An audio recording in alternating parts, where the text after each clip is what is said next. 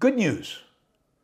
Good news these days when it comes to economics and when it comes to politics only comes from one country, basically. One country. And that's Argentina.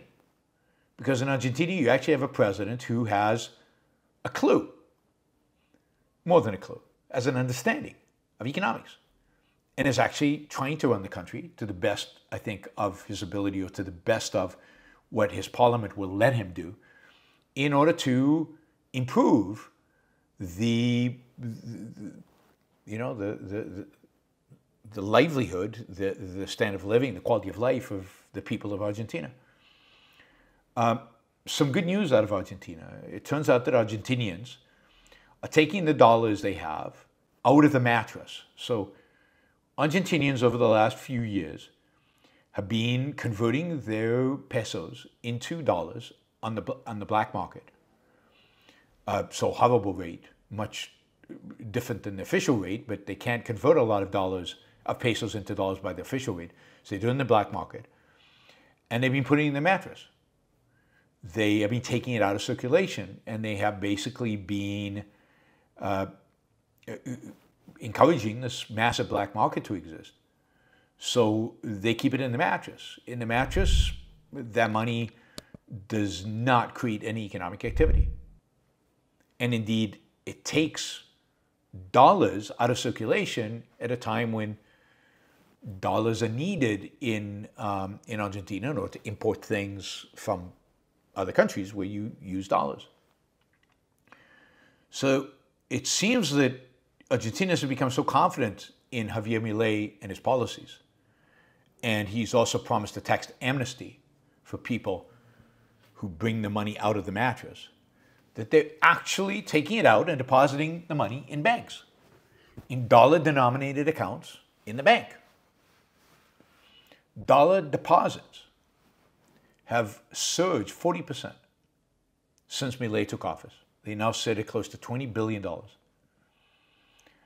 This is the highest level they've been at since late 2019. So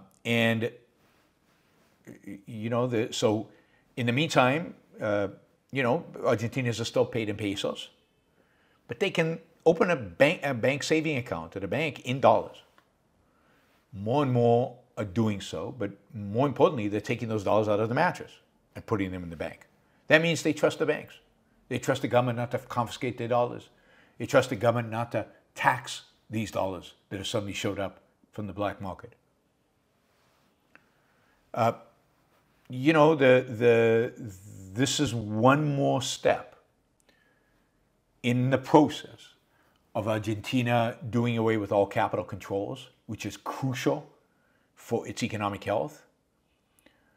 That is one more step to getting the Argentinian economy closer to what Milei promised, which is dollarization, which would completely revolutionize the economy, put it on a dollar, get rid of the central bank, and I think put Argentina on a path that could potentially make it a really, really strong, powerful economy, particularly if Milei can continue the deregulation, continue the shrinkage of government spending, and everything else that he's done.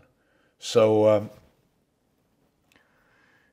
tax amnesty expires September 30th. So people have until September 30th to take the money in the mattress, put it in the bank. I expect that to spike even further. I'm sure a lot of people will keep some money in the mattress, because you never know. And that's probably good policy in Argentina. I mean, who knows what will happen with Milei, to Milei. So you want to have some cash. But it's great to see the confidence they have in him, in his programs, and their confidence in the future of the Argentine economy, which I think this represents. It represents that confidence. So, it's going to be interesting. I mean, basically, from the moment Milei took office, dollar deposits in banks have been going up. Just one more sign that the Argentinian population is supportive of Milei's agenda, and that he's doing the right thing.